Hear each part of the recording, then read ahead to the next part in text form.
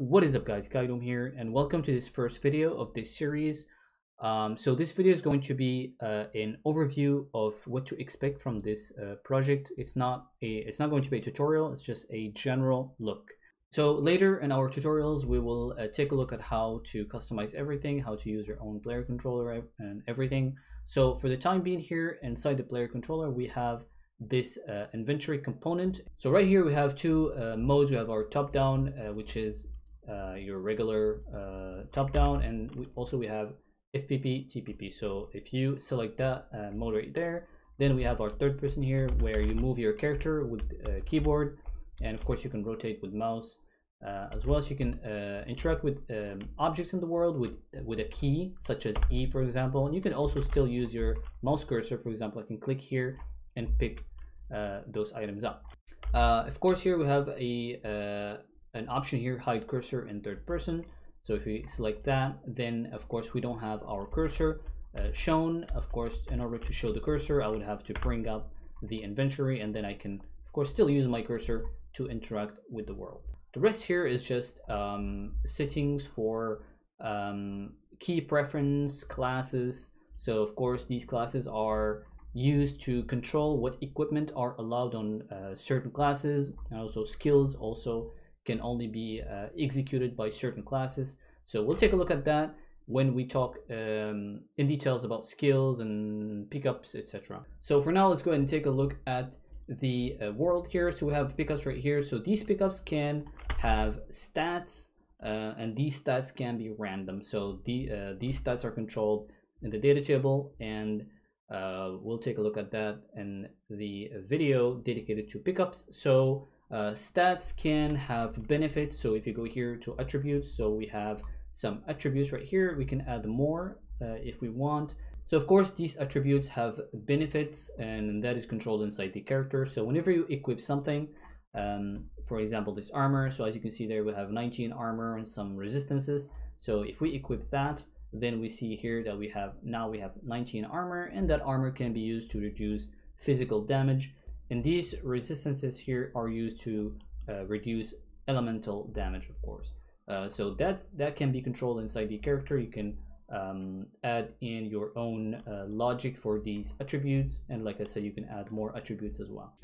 So weapons and items in general can have extra slots. For example, this hammer, we can right click there. We have a context menu, as you can see there, so we can open, equip and drop. So if we select open, we have this window right here. We call it a special container. So we can use this to add more slots to an item. It doesn't have to be a weapon, it can be an armor as well. So for example, you have this gem that it has like 10 strength and 100 bonus health. So if we drag that and equip it to the hammer, and now as you can see, if we hover over the weapon right there, you're gonna see that now it has an extra 10 strength and 100 health added from the gem. And of course the gem can be unequipped as well, and now the weapon loses those stats. Like I said, random stats, as you can see there, now this big hammer has like 129 and 87 strength. So if I go ahead and restart the like the play here, now it's gonna see that this hammer has 116 to 117 attack. So attack, of course, here can be like a range, can be a min and max, and of course now we have 33 strength. Items can have random stats, and those stats are saved when you save your game and then load it. Random stats can be generated inside containers, such as this one. So we can see there, we can also generate a stat. So as you can see here, we have 116 to 117 attack, and this one has 111 to 129. And of course, crafting items can also be, you can also generate random stats from crafting items. And that, of course, is a setting. You can either enable it or disable it. So here, for example, if we hover, it says stats unknown, because once you craft something here, then it will have random stats. And talking about crafting here, so for crafting, we can use materials, and we can also use items as well as part of a recipe. For example, this big sword right here requires 10 materials 3, which we have here, but we don't have a short sword. So we can go ahead and craft our short sword here first, or go ahead and loot it from somewhere, and then we'll be able to craft this big sword, as you can see there. So now that we have the short sword, which is a simple weapon, we can also equip the short sword if we want. Now we can craft our big sword there. So you can have materials and items as part of a recipe, and materials are also items at the end of the day. If we go here to vendors, so in vendors we have we have this layout right here where we have these evenly distributed, and we see the price there. And here, for example, for these weapon vendors, we have it this way. So this is just a matter of a checkbox inside the vendor actor. So you can have it like this. So if we hover over a weapon, you can see the price there.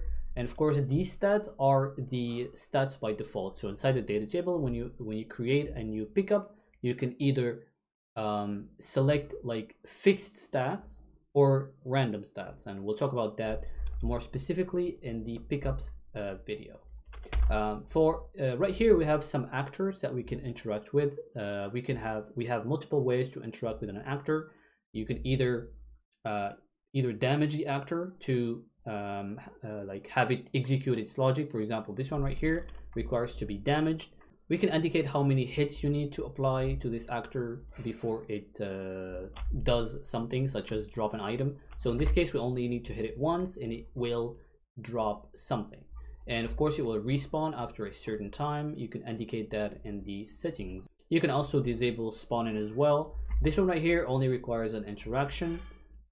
So I can just go right there. So if I sit here, it will not spawn at all until I move out of the spawn point right there. So if I move here, then it should spawn at some point here. So you can select a min and max time as well. And by the way, we can indicate if an item should provide some XP.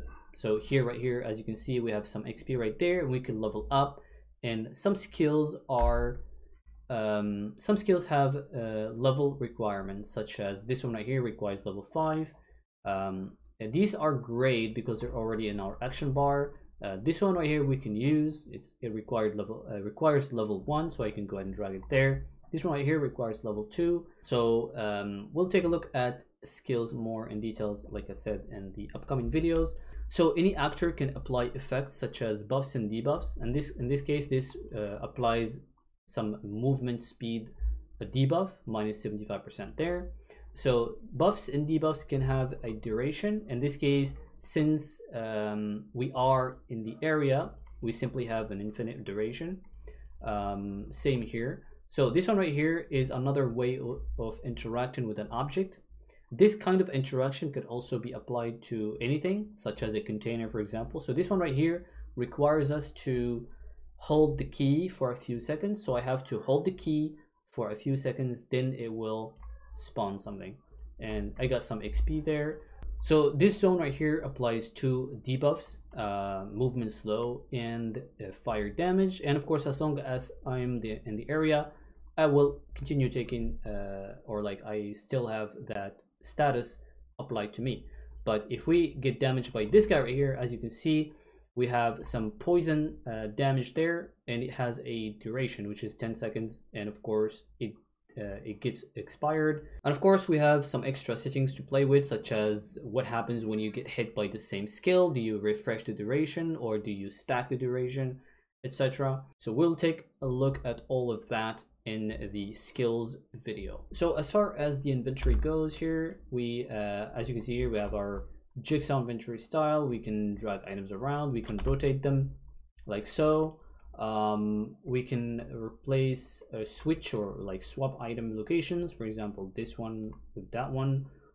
We can have items with certain capacities, such as this one right here. So if I double click there or right click consume, it will consume a charge. So this one has 4 charges, and these of course can be refilled. We have a function that we can use to refill these bottles, for example. I can also drag them here to use them as well. So if I just go ahead and die, respawn, and then open the inventory, as you can see here, now we have the items refilled. Of course it is optional, you can either do that or not. Top down mode, we can hold Alt and cycle between the action bars, or we can just press 1, 2, 3, 4, 5, etc. to execute a certain skill. In this case, if I have, for example, this one right here selected, I can right click to execute the skill. In third person, you can simply use a scroll wheel without holding Alt to cycle between action bars, and use your left mouse button to attack or execute that skill. And of course, that can be customized however you want, of course. So finally, AI can be customized to have multiple attacks, for example. Attacks have cooldown and conditions such as health percentage. For example, you can set an AI to only attack or execute a certain attack when its health reaches a certain value. And you can also set the AI to be stunned, of course, after a certain value. Very useful for bosses as well, for example.